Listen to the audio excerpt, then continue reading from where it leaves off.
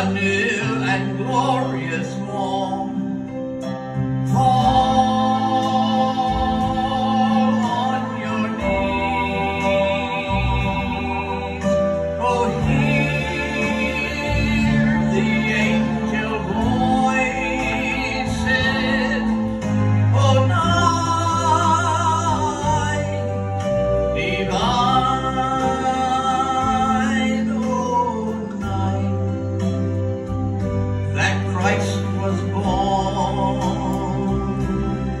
Oh, night divine,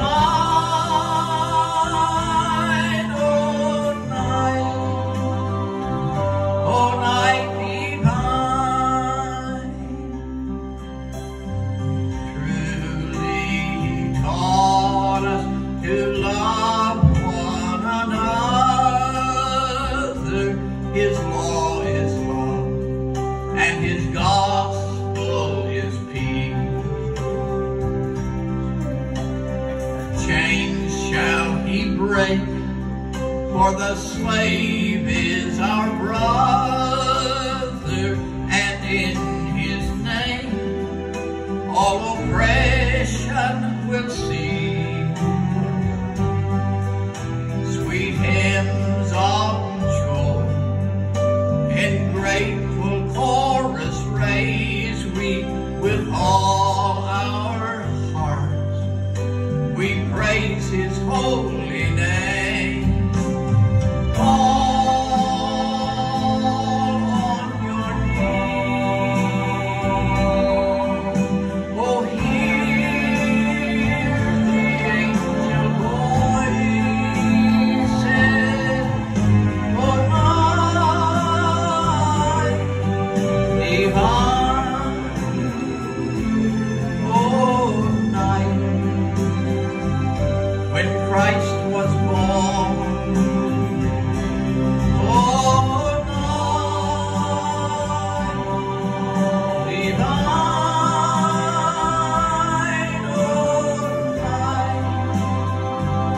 oh, night divine. Fall on your knees.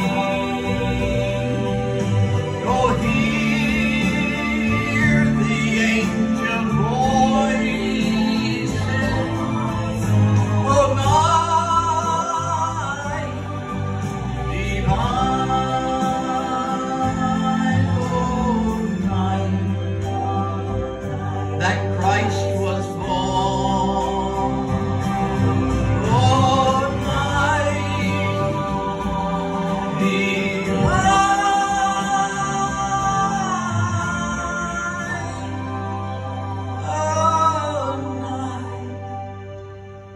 oh, night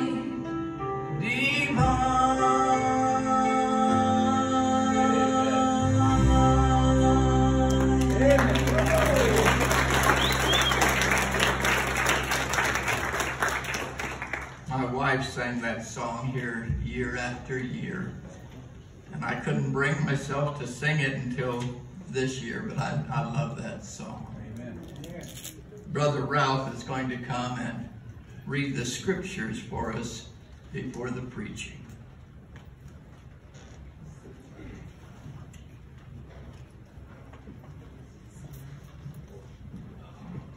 Turn your Bibles to Luke chapter 2.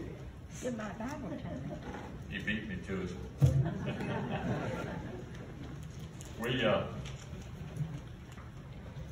We're so glad, excuse me, that each and every one of you are here this morning. May you all be blessed by the service of Pastor. He's just a wonderful, wonderful preacher, and not a half bad neighbor. He's my neighbor down the street. But if you're with me now, we're in Luke chapter 2, starting at the first verse. And it came to pass in those days that there went out a decree from Caesar Augustus that all in the world should be taxed. And the taxing was first made when Cyrenius was governor of Syria. And all went to be taxed, every one into his own city. And Joseph also went up from Galilee, out of the city of Nazareth and into Judea, unto the city of David, which is called Bethlehem, because he was of the house and lineage of David, to be taxed with Mary, his espoused wife, being great with child. And so it was that while they were there, the days were accomplished that she should be delivered. And she brought forth her firstborn son, wrapped him in swaddling clothes, laid him in a manger, because there was no room for them at the inn. And there were in the same country shepherds abiding in the field, keeping watch over their flocks by night. And lo, the angel of the Lord came upon them, and the glory of the Lord shone all around them. And they were sore afraid. And the angel of the Lord said unto them, Fear not, for behold, I bring you good tidings of great joy, which shall be to all people. For unto you is born this day in the city of David a Savior, which is Christ the Lord. And this shall be a sign unto you. Ye shall find this babe wrapped in swaddling clothes, lying in a manger.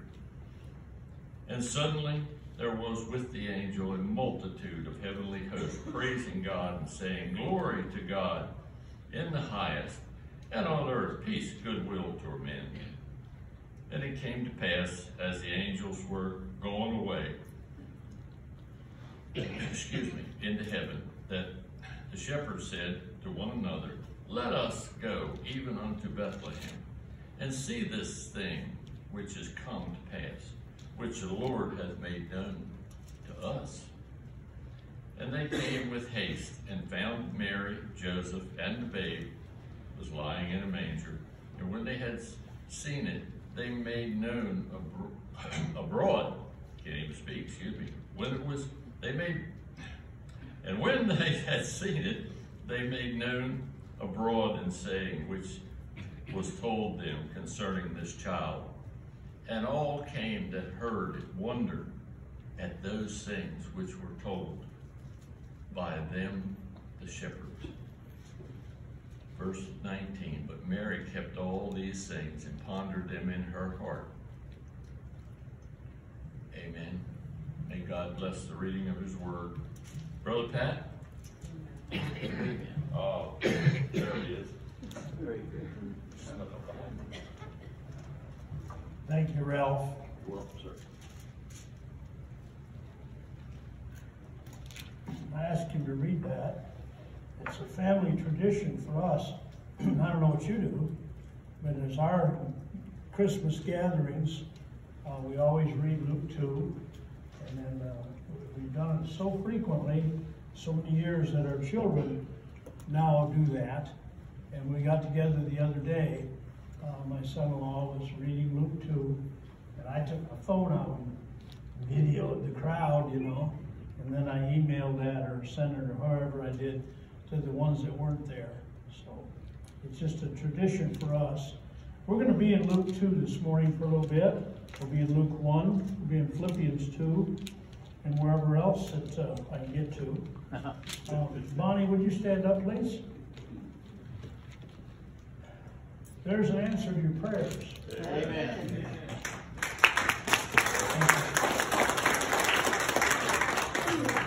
Her latest ordeal, we won't go into great detail. But after all, the cancer and all the other things that she prayed her through, when she took a tumble 6 weeks ago and broke her shoulder, that fracture did not require surgery. And she's in therapy now, so she's here with me, and just thank you so much. I know you care for her, and I know you pray for her, and I appreciate the updates that you send me along the way. Luke in chapter 2 is where we're at.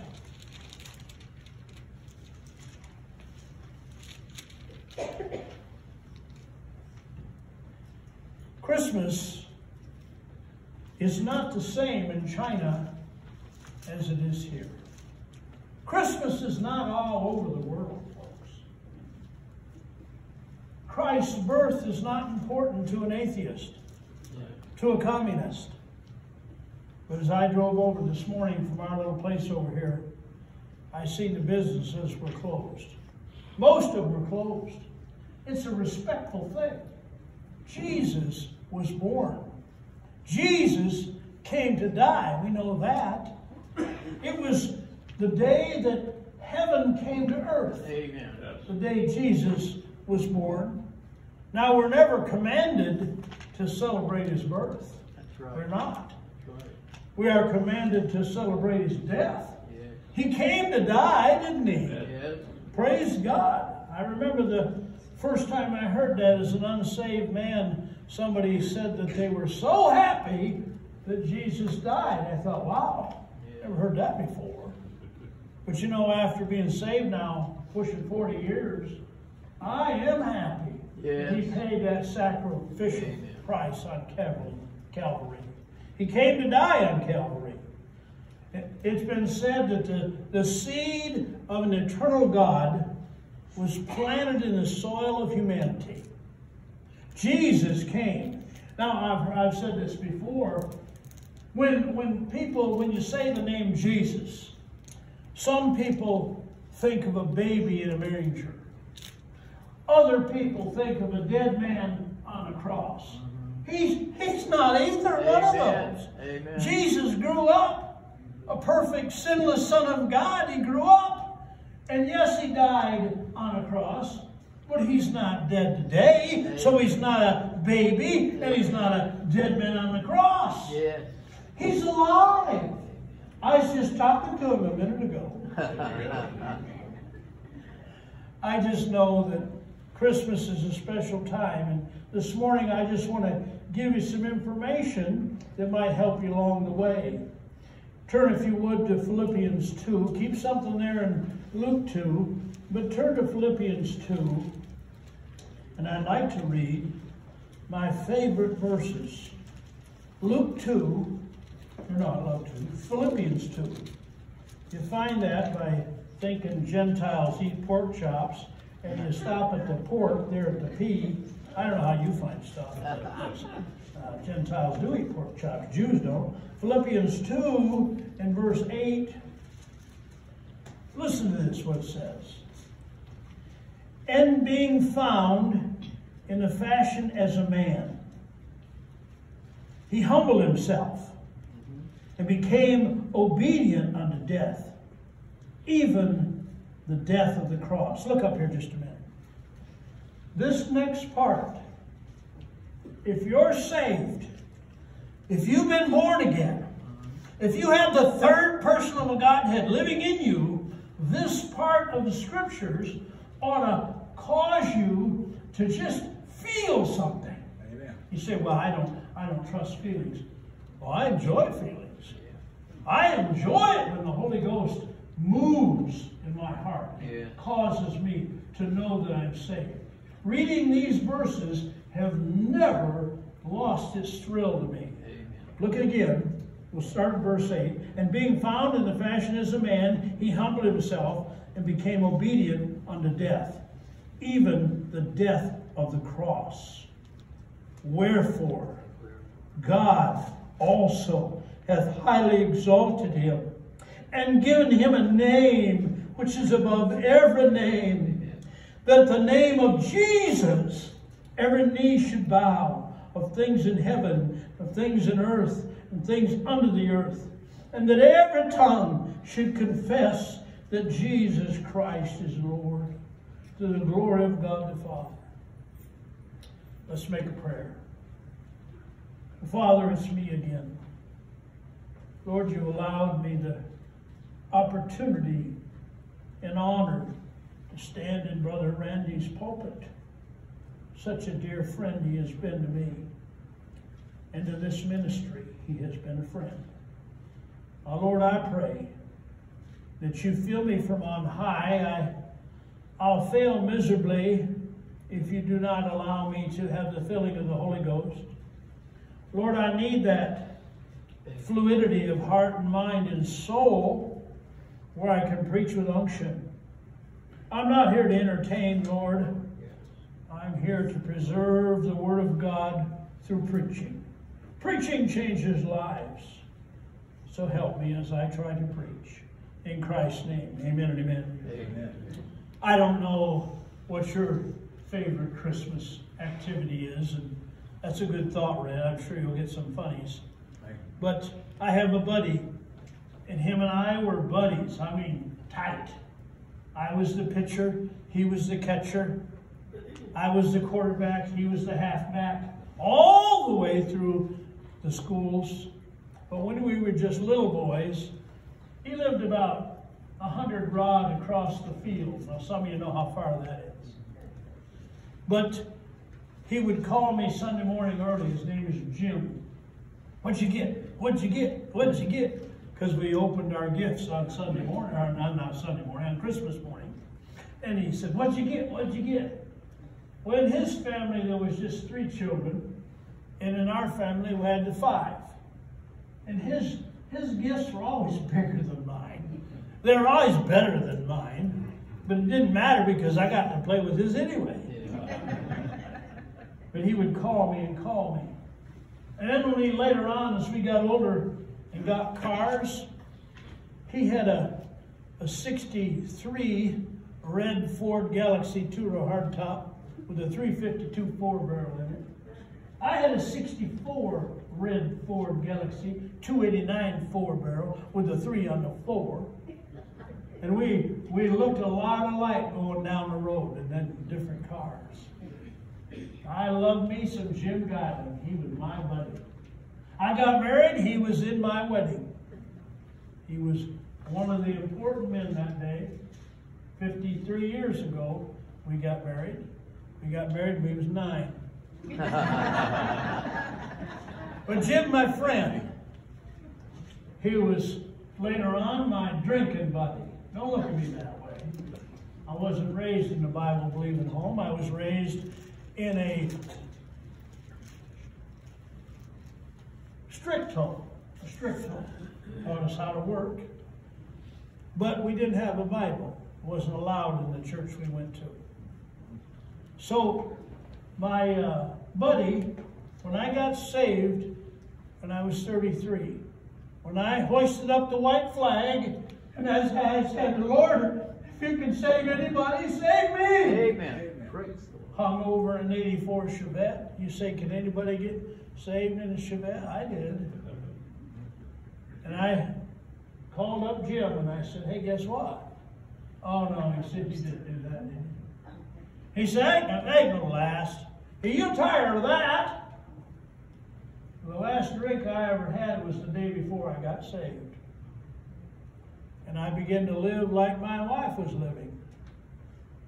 And my buddy Jim distanced himself from me. And later on, after 10 or 15 or 20 years, we became acquaintances again and then friends again. And I said, Jim, won't you let me? And he said, no, I don't want to hear about it. But he watched my children. He loved my children. He is a wealthy man on a lake, probably $1.5 million home. We'd go up there and we'd enjoy all his extras. And we were friends again. And he finally came to church. I'd given him the gospel and he came to church. And he sat in the second row. I see him squeezing that pew. But he never moved. And he left quickly. It was 38 years ago that I got saved. 2 weeks ago, I was preaching up in Michigan at Open Door Baptist Church. I had texted Jim and I said, Jim, I'm preaching an Open Door. I know you where it's at in the corner of Wackerley Road and Sturgeon. Would you come at 11 o'clock? He said, I'll try. 11 o'clock came and he sat right there. He sat right there. Why? I made hell real and heaven hot. No, I backwards and I did it wrong, didn't I? You do that. Yeah. And I said to him, when I'm done preaching, I said, if you're not ashamed of Christ and you'd acknowledge publicly that you've been born again and know for sure you're going to heaven, would you raise your hand? And his big old arm went up like this. Praise the Lord. Amen. Way up high like that. And I'm telling you what, I about did a dance. Yeah. Don't you think that your friends can't get saved? Amen. Oh, we had a visit after church. Good visit.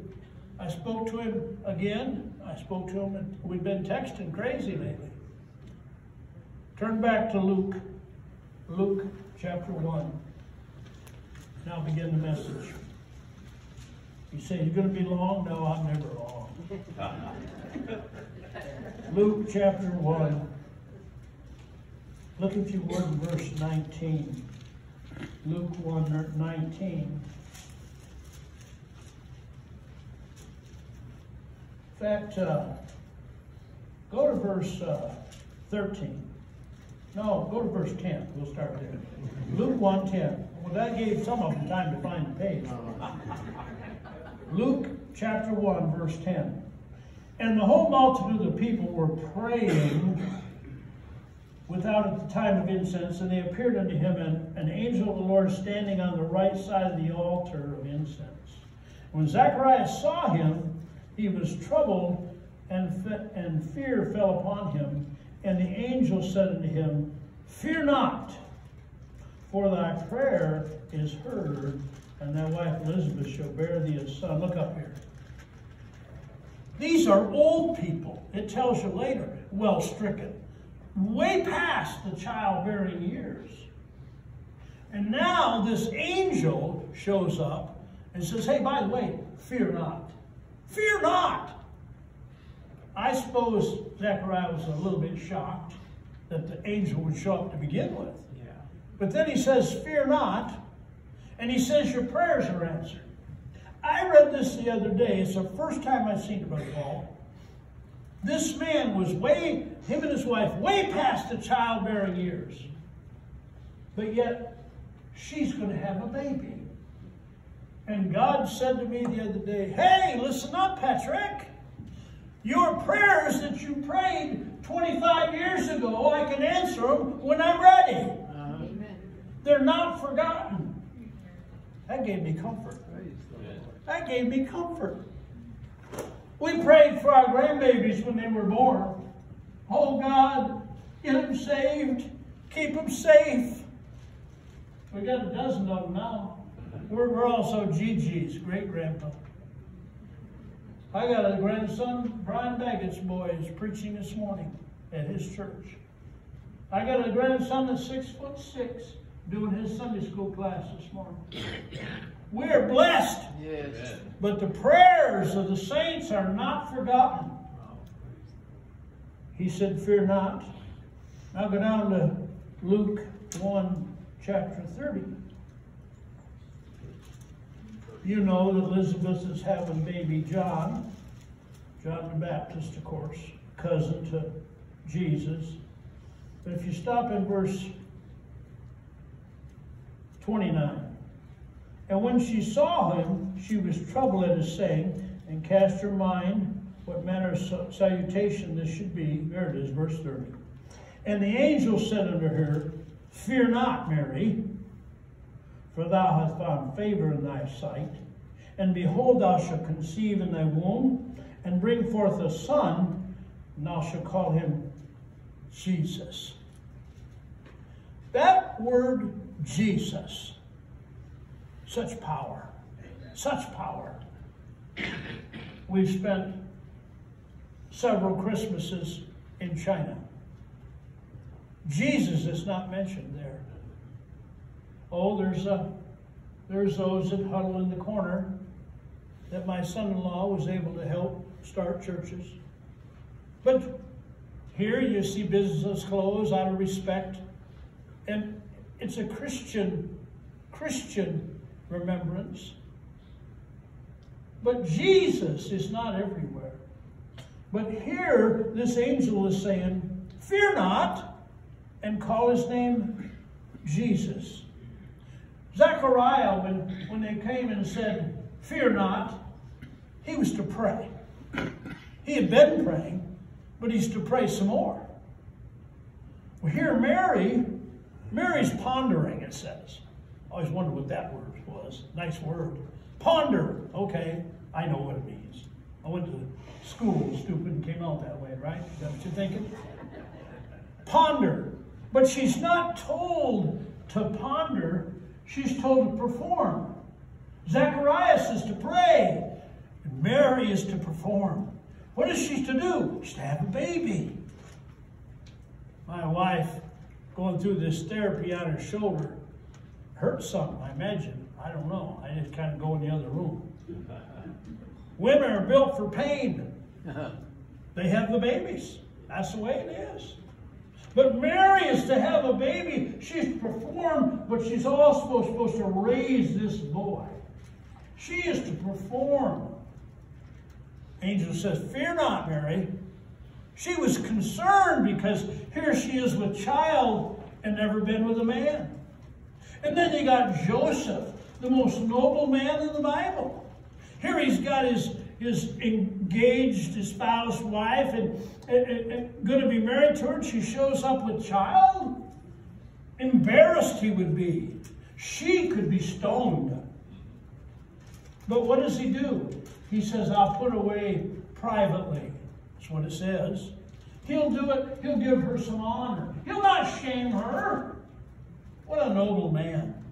But then, of course, he gets some notice that it was the Holy Ghost that conceived. So Mary is to perform. Zechariah is to pray. And then look at Luke 2:8.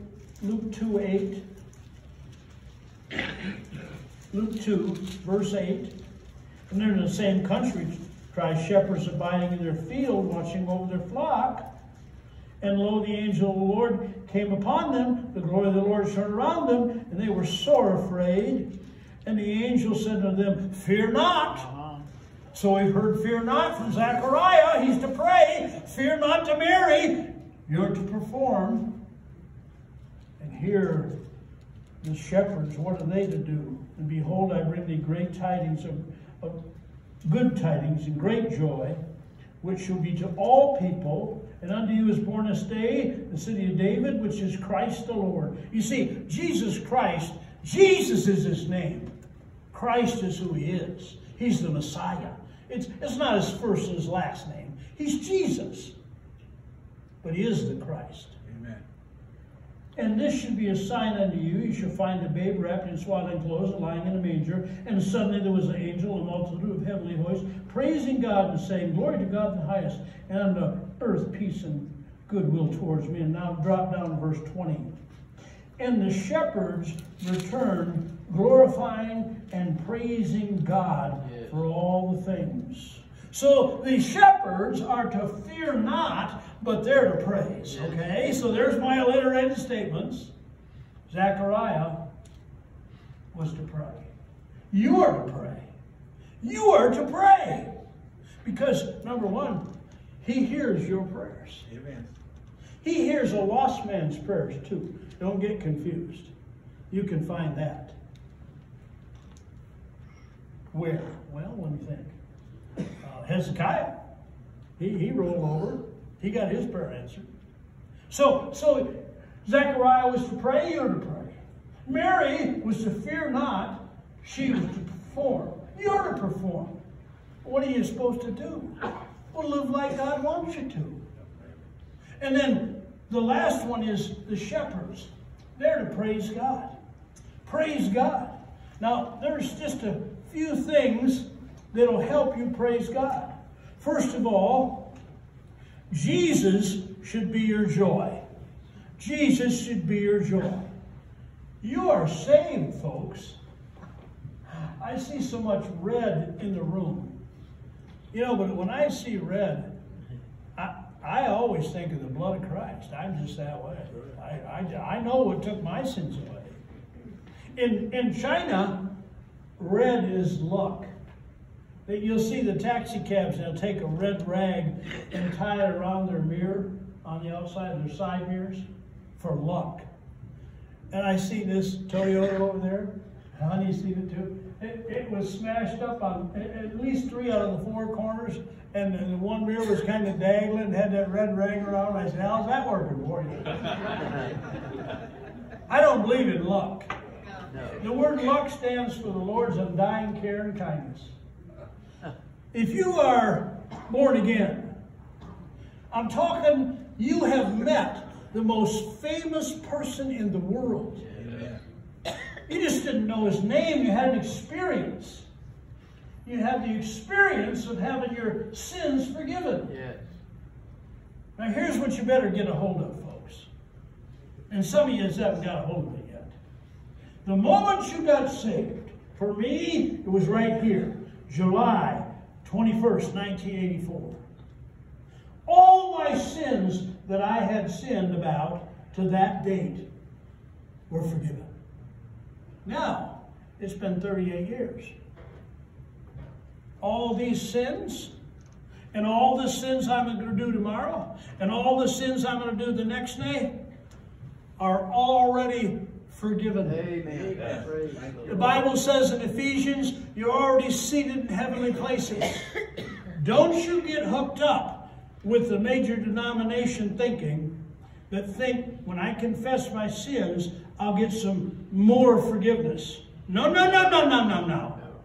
There's nothing wrong with repentance and admitting that you've sinned. But you're already accepted in the beloved. Amen. You're sealed unto the day of redemption. You don't get any more forgiveness. That's not a Bible teaching. You got me on that? Yeah. You are saved. You're somebody going somewhere. I'm going to act like it. Jesus would be our joy. That's the thing we need to do. If we want to show others, well, see, we need to be engaged with our family. We need to embrace Jesus and then engage our family. And then we ought to enjoy serving God. Yes. So, the first thing you need to do is understand that Jesus is your joy. You're joint heirs with Jesus Christ. Oh yeah, you got a mansion. But the mansion's only the end result. I'm enjoying the ride. I'm enjoying walking with the Lord.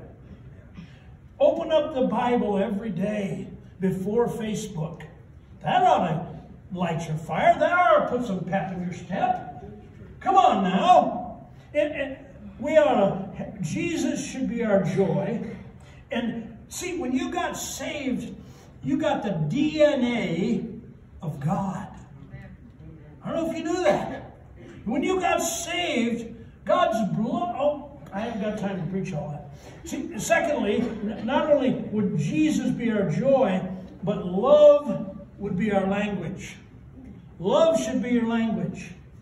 It says in 2 Corinthians 8:8, it says to prove the sincerity of your love.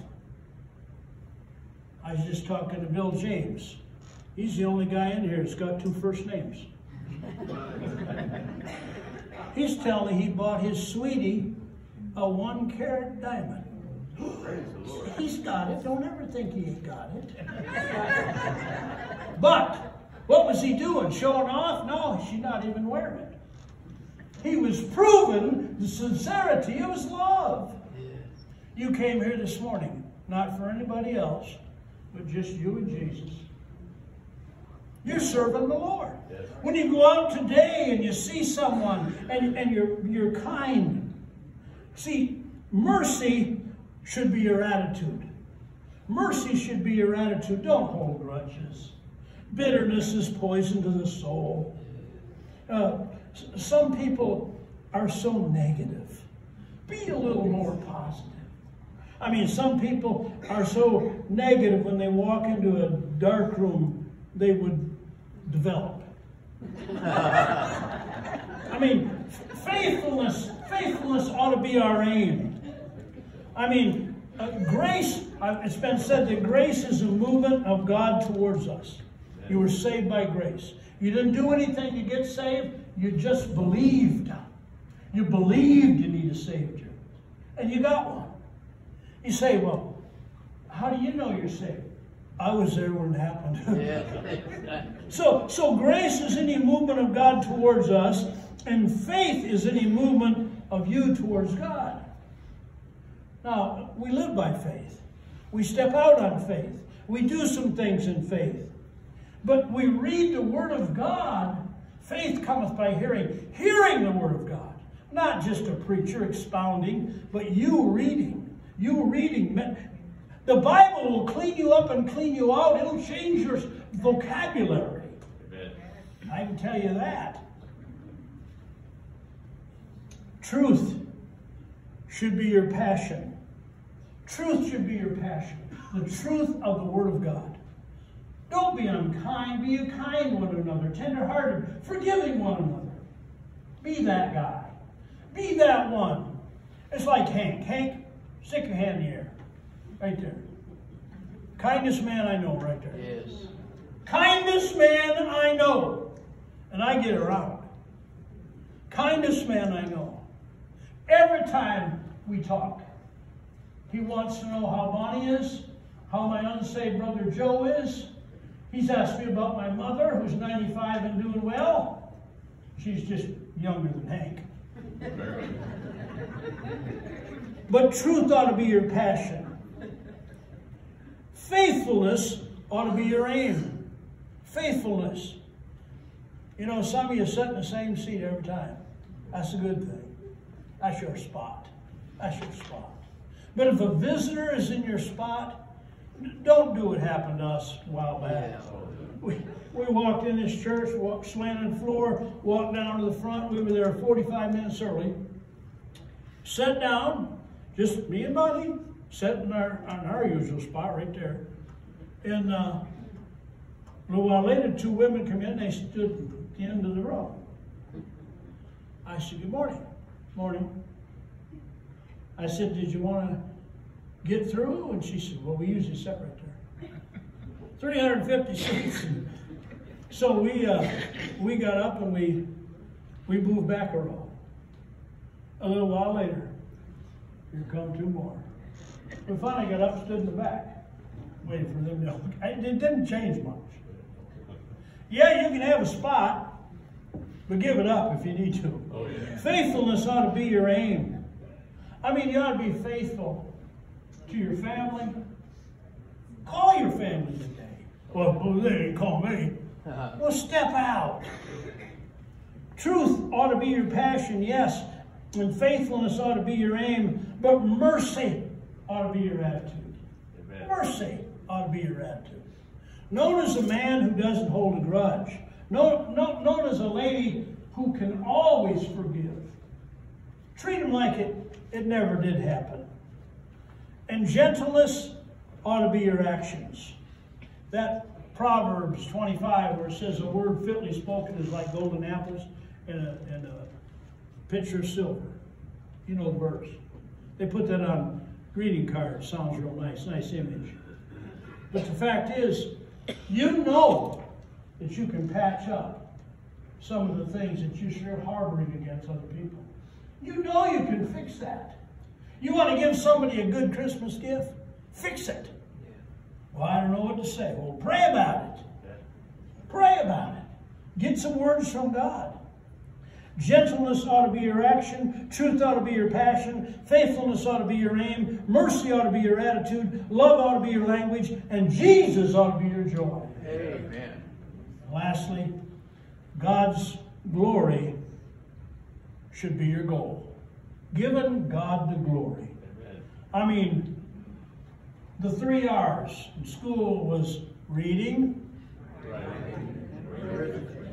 Well, mine was running, wrestling, and recess.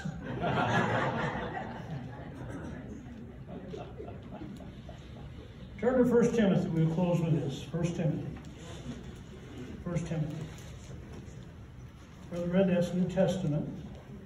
Just trying to help out my friend. 1 Timothy chapter 1.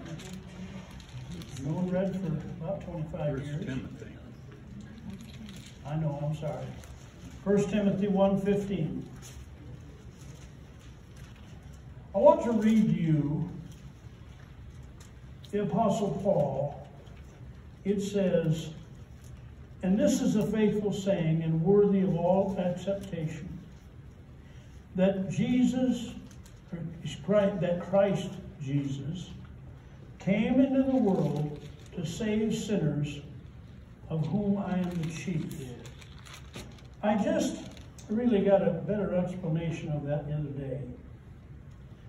For years I thought Paul was saying he was the worst sinner in the world. That's really what I thought. But as I researched that and read a little further, Paul was leading the rebellion of Christianity. He wanted it stopped. He was killing the Christians. He wanted Christianity to die. And he was killing them. So was he the worst sin in the world? No. But he was the chief of the onslaught against Christianity. He was the leader of the parade against Christianity. He was the chief. He was the leader. He was the Gestapo of the group. Paul is saying here, verse 16, howbeit for this cause I obtained mercy. You're here this morning, and you have never received the mercy of God. The greatest gift that was ever given was Jesus Christ. Amen. He came to die on Calvary, but you can have that gift freely. It wasn't free to him, but you can have it. Right where you're sitting, you can ask Christ to save you. And if you're here this morning and you are saved, Jesus is your joy. Yes. Mercy is your attitude. Faithfulness is your aim. Truth can be your passion. Gentleness should be your action. And you want to give God some glory. And here's what you need to do. You need to embrace Jesus. You need to engage the family. Engage the world. And what will that do? Number one, that'll encourage others. That will encourage others. Let's bow our heads.